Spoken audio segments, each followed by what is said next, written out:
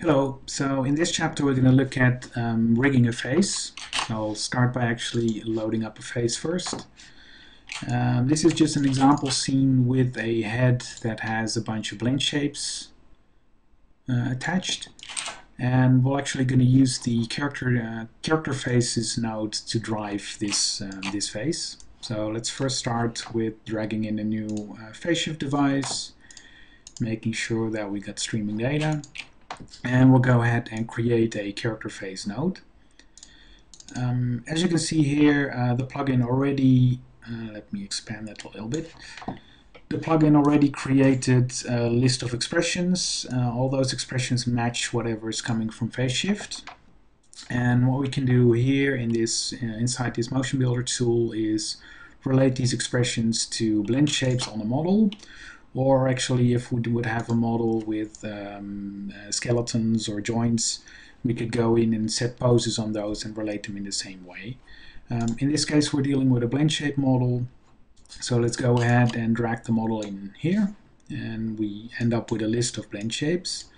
In this case, they already match what's coming from faceshift.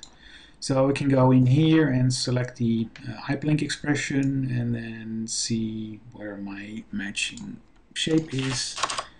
And you can see here on the model that's what the shape looks like.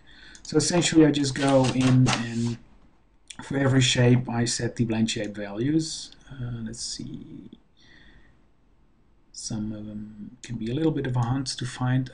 Also note that you don't need to have to use 100%. I can also do multiple. I can do whatever I want, so I can actually, if these lists don't match up, I can make them match or like set poses that I like. I could also always come back afterwards and tweak these. So let me go ahead and go through the list.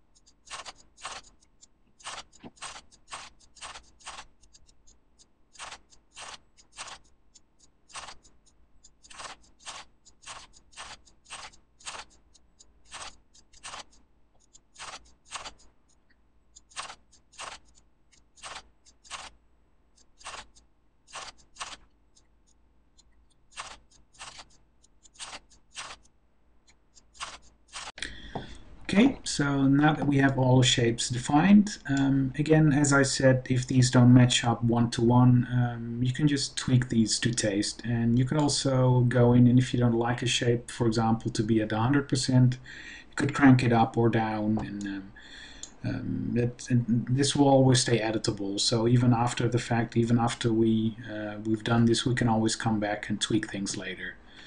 As you can see, it's not moving yet, so we have to make sure that we activate it. And there we go.